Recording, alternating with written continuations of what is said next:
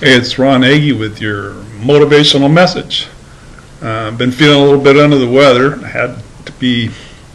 Well, I went to the emergency room the other day. Couldn't quite figure out why my system was so tight and bloated, and maybe because I was on a new medication.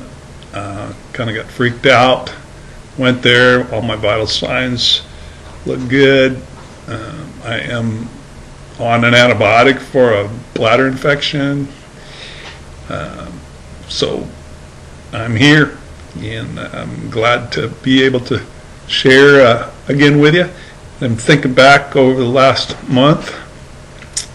I have had an opportunity to talk to a couple small groups and encourage them. And the first one was quite difficult for me because it was 13 people, but about 8 quadriplegics, newly disabled, that were sitting there.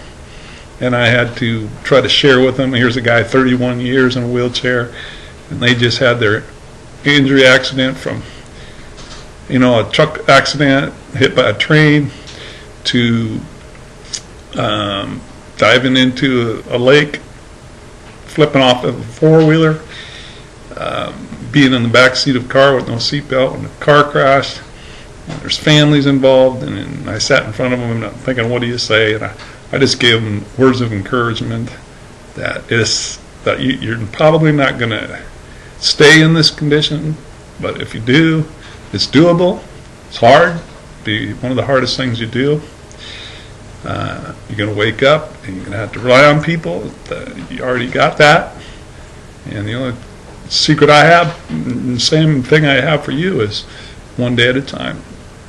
And we got to spend quite a bit of time hanging out with the guys and the ladies, the moms, and the wives. My wife got to share.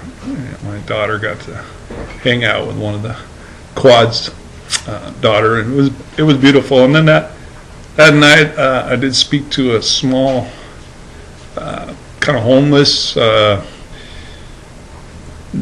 church in downtown. That just was. It was sad. There were lots of poor kids.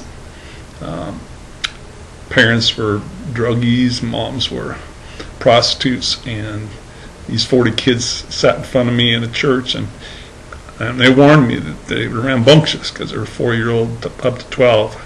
And I said, well, I'll do my best.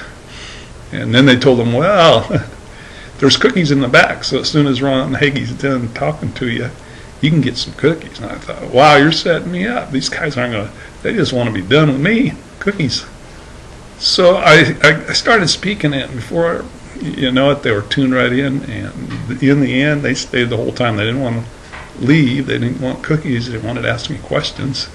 And they were asking me really important questions, these little guys.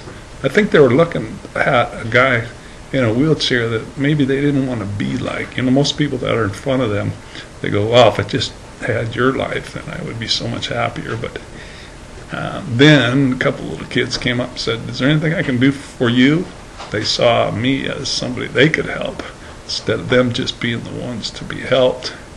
And that inspired me. And I was not feeling well. And that just gave me some hope and inspiration. These young kids that are going to go back home to their parents and not have a life I had. Hold on.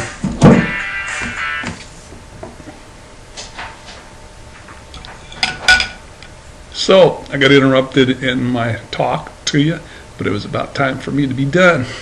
Hey, this is Ron Hagee. To your inspiration, keep your eyes up. Even though it's tough, you gotta keep going. And I'll come at you later with another word of encouragement. God bless you. Thanks for being my supporter. Trying to talk to you around my mouse stick.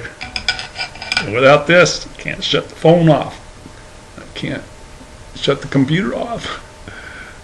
Love you guys. Thanks.